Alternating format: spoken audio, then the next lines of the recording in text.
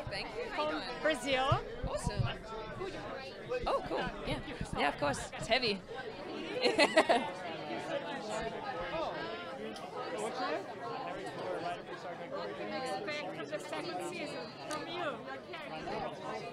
I'll keep it vague, but because otherwise I might get sniped.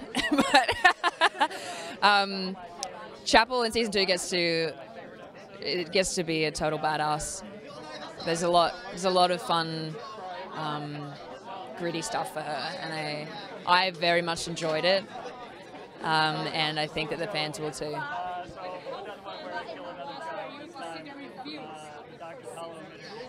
Unbelievable, you know, like before the show came out, there's always this nervousness about like how it's going to be received, whether it's going to be satisfying for the long-term Trek fans, and whether it's going to offer the right things for them and for the new audiences as well. And the reception for the show has been unbelievable, and we've been nothing but embraced, and I feel very, very lucky to be part of it.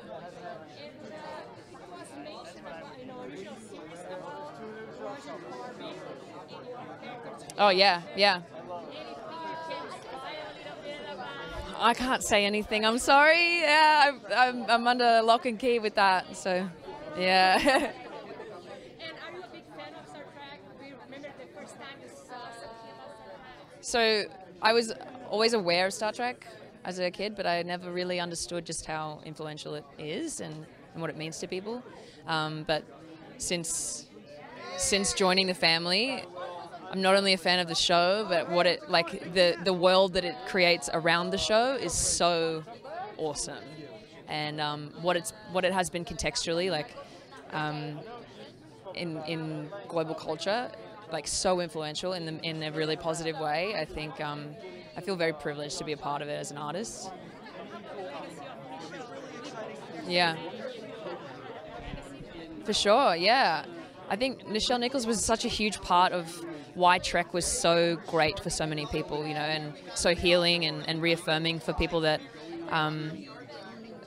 haven't had representation on screen before. And she's such a warrior with that, you know. It's kind of widely known that it wasn't easy for her when she first started out, and she almost quit. But on learning that of what she actually meant to people, to be flying the flag and to be on screen with power, you know, and then because after learning that, she stuck it out and continued to be a beacon of representation and power on screen, and her legacy is going to be felt forever.